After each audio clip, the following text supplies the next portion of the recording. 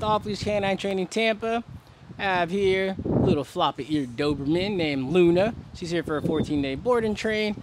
We're just going to get all the obedience on board, typical puppy behavior, typical Dobie. So we're going to build confidence, get her environmentally sound, have a lot of fun, and just make her more enjoyable. So let's see what Luna knows. Luna, come. Here, come. Being so nosy. Sit. Sit. Sit. What are you looking at? Oh, sit. Good girl. Down. Yes, down. That's right. Oh, so close. Sit. Sit. Down. What? What's over there? No. Up. Place. Place. Place. Place. Place.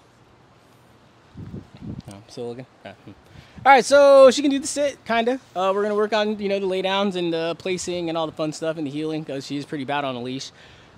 She doesn't have real boundaries at all. So she lives with a few cats that have kind of taken advantage of her. So we're gonna teach her a little bit more impulse control to control that, and go from there. And I think she knows how to shake. Hey, Luna, sit, shake, paw, paw. Can you give hugs? Up. Whoa. Holy sh... All right, maybe not. Check back with Luna in 14 days.